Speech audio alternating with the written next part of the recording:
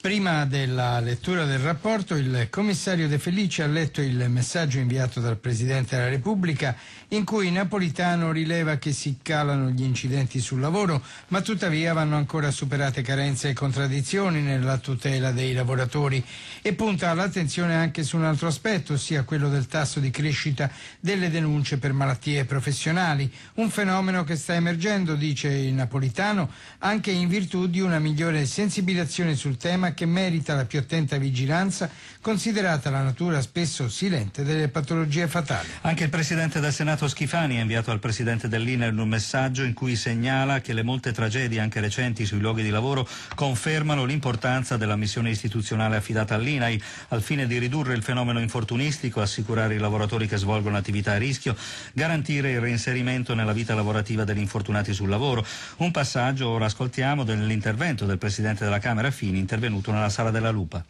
Come emerge dalla lettura dei dati del rapporto, anche nel 2011 la soglia delle vittime sul lavoro è scesa sotto i 1000 casi, con una diminuzione del 5,4 rispetto al dato del 2010. È un segnale positivo che ovviamente non ci esime dal compiere uno sforzo aggiuntivo per rilanciare con determinazione, soprattutto attraverso una più intensa collaborazione tra imprese e lavoratori, quella cultura della sicurezza che trova nella prevenzione il suo punto più qualificante.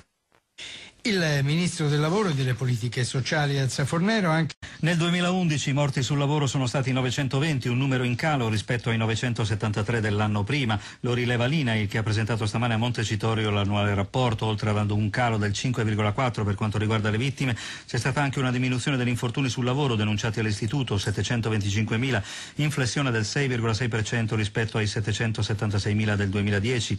L'Inail inoltre ha riscontrato 18.145 aziende irregolari sulle 21.201 controllate, il 63% sono aziende del terziario, il 32% dell'industria. Ma sentiamo un passaggio delle dichiarazioni del commissario straordinario dell'Inail, Massimo De Felice, nel corso della presentazione del rapporto stamane nella Sala della Lupa alla Camera.